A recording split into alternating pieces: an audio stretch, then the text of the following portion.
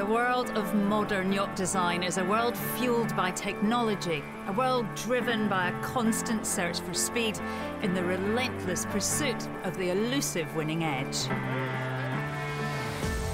Boats get bigger, faster, lighter, stronger, leaving in their wake a fleet of one-time cutting-edge, now all but obsolete racing has-beens.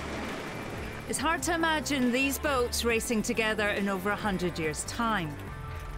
But the race machines of yesteryear, they are as big a crowd pleaser now as they were over a century ago. This month on Mainsail, we're going back in time to look at the charm and allure of the classics, race boats that must surely rank as some of the most beautiful yachts ever built.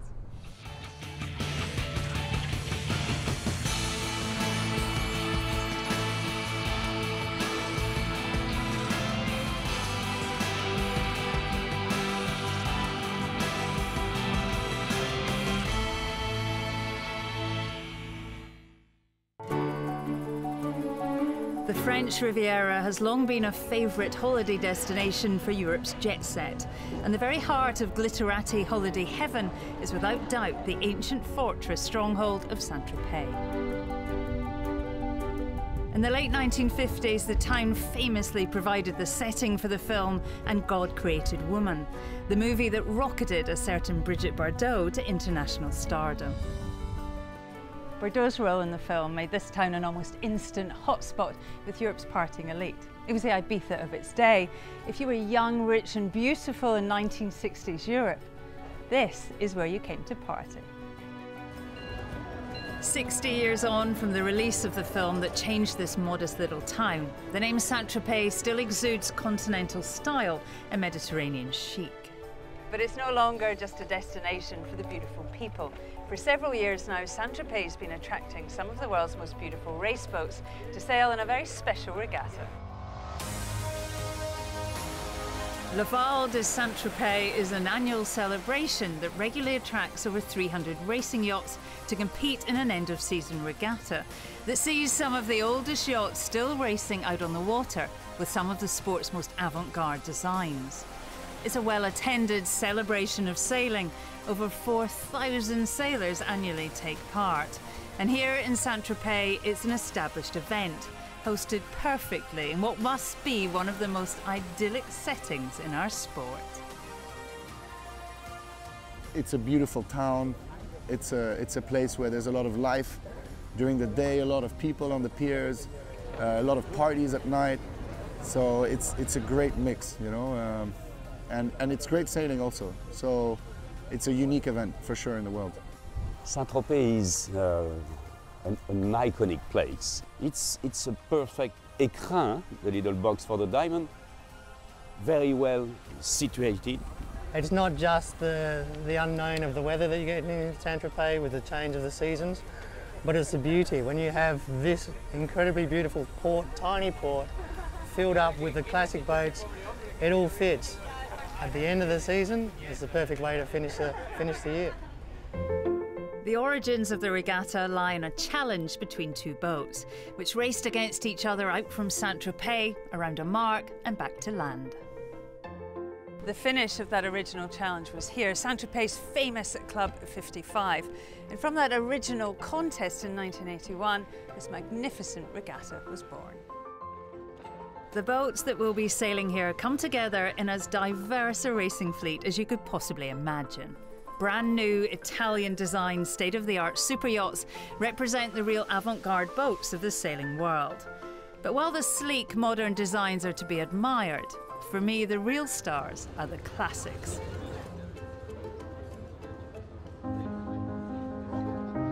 In a fleet of over 100 classic yachts, 26 of them were built over 100 years ago. This fleet really is steeped in history. At the beginning of the 1900s, these race boats were the race boats of their time. Sleek, fast, beautifully designed. It's incredible to think that over 100 years on, they're still out there racing.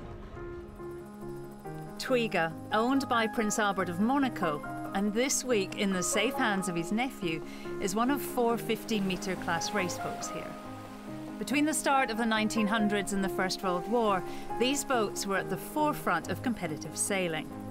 Sadly, only 4 of them survived that turbulent period of European history.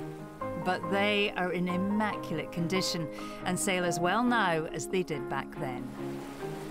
They were so well built, they were built for one purpose, just for racing. And you can really still feel it now. It's really pleasurable, and the boats are very similar, so we're quite close to each other, and it's a real race. When you're there, everyone's fighting to win. This fleet, the 15 meters, are arguably the most beautiful racing boats ever built. And racing these boats is a really big privilege. I mean, it's like a time machine, you know? Getting on board these boats and knowing that they were raced really hard. On the dock, these 15-metre class boats look beautiful. They're immaculately varnished wood and polished brass, as carefully looked after today as they were 100 years ago. But it's only out on the water, when you see these stunning race boats in all their glory, that you really see their true beauty.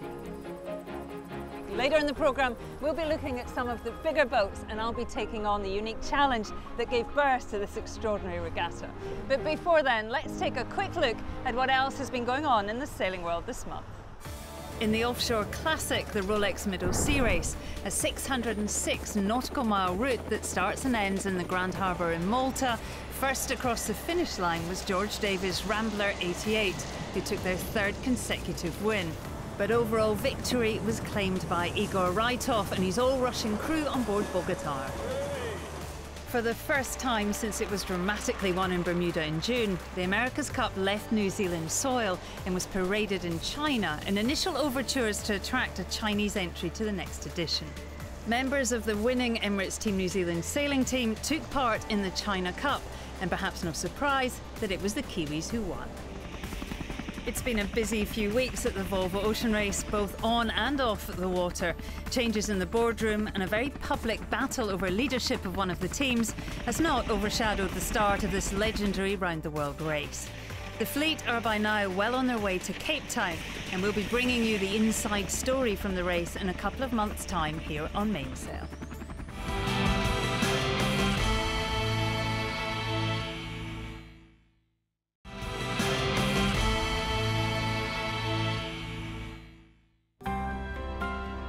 This month on Mainsail, we're on the French Riviera with some of the most beautiful sailboats ever built, as they race in a unique regatta that really does turn back time. There are over 100 classics competing here in Saint-Tropez. They're all the real race boats of their day. Over 20 of them are boats that are over 100 years old. And they're out here racing exactly as they did all those years ago. Many of the classic race boats here were simply built to go fast. There's boats that were built to win the Olympics. There's boats that were built to contest the America's Cup. But when you think of today's modern race boats, it's hard to imagine they'll still be around in over a century's time. I'm really attracted by the brains who designed that kind of stuff a century ago. How they were drawing, thinking, trying to explore without any tank test or something, just like that, you know, piece of paper and I'm drawing a boat. And in few months, I built it. They were really quick. All 4 of the 15-metre class yachts here in Saint-Tropez were the brainchild of just one man. Designed and built on the River Clyde in Scotland, these race thoroughbreds represent some of the finest work by the famous Scottish naval architect, William Fyfe III. At the start of the 1900s, William Fyfe was a 3rd-generation Scottish boat builder, making a name for himself as one of the premier raceboat designers of his age. He designed over 600 boats, has a place in the America's Cup Hall of Fame, and is responsible for some of the most stylish raceboats ever crafted. William Fyfe was certainly the most respected yacht designer in Europe, or among the most respected yacht designers. He was well known for, extraordinary beauty and perfect proportions of the boat. But hand in hand with that came workmanship at the yard, where the joinery and the craftsmanship was second to none. William V was a designer who not only was able to make his boats very fast, but also very beautiful, which is remarkable because you will never see a five boat which isn't exceptionally pretty. And I think that's very difficult because I think other designers of the time were able to make fast boats, but not as pretty. The Clyde was a river of industry. I mean, it was phenomenal wealth among the Clyde. The largest shipyards in the world were on the Clyde. So, you know, he was also lucky to have the clientele who could afford the boats that he designed. But the prolific Scottish yacht designer didn't limit himself to small racing boats. At 40 metres in length, Cambria is the biggest classic in the fleet here in Saint-Tropez and must be one of William V's finest creations. We are all very, very much in awe of William V. His lines, he may not have had the fastest boat, just sometimes they were, sometimes weren't, but he certainly always had the most beautiful, most elegant.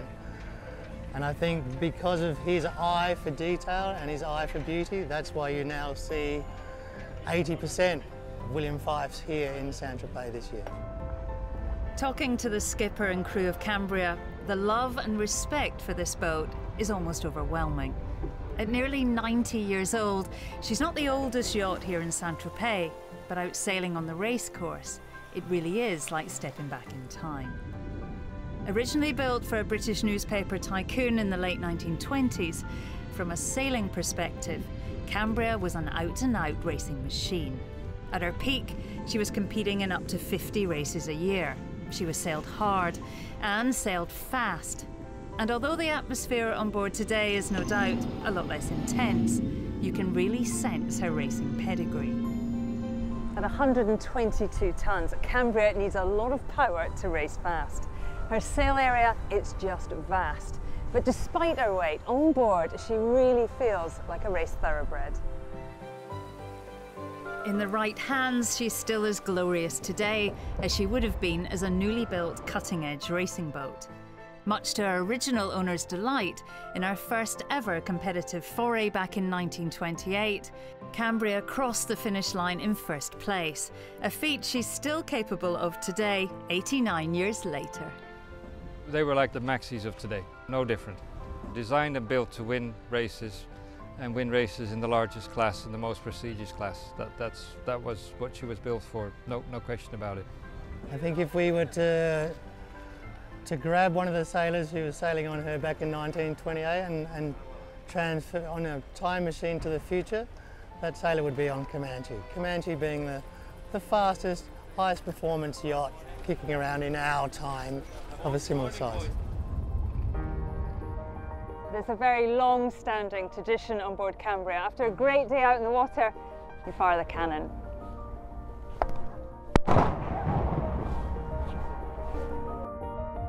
The action here in Saint-Tropez continues in part 3, when I take to the helm of one of these magnificent classics, in a very particular race which echoes the original challenge upon which this unique regatta was built.